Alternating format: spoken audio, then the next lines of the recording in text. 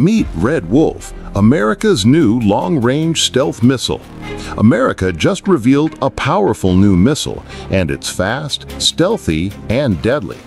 This is Red Wolf, part of a brand new modular weapon family developed by L3 Harris Technologies.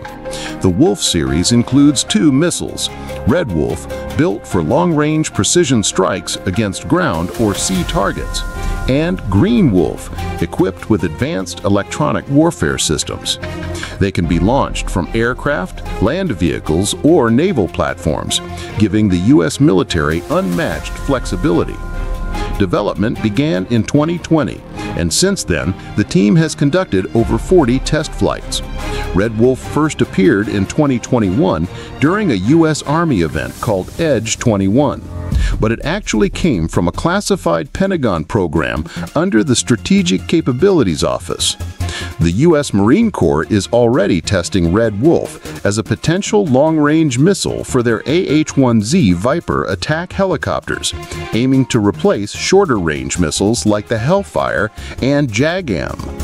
L3 Harris says their Wolfpack launcher system gives U.S. forces a serious edge, allowing long-distance strikes in contested zones while protecting critical assets.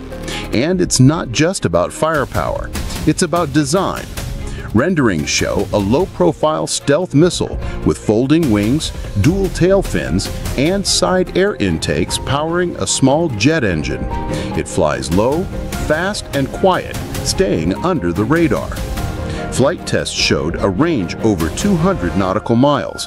That's more than 320 kilometers, with speeds just below Mach 1 and flight time over an hour.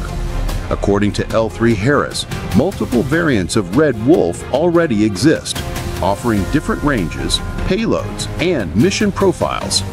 Fast, modular, stealthy.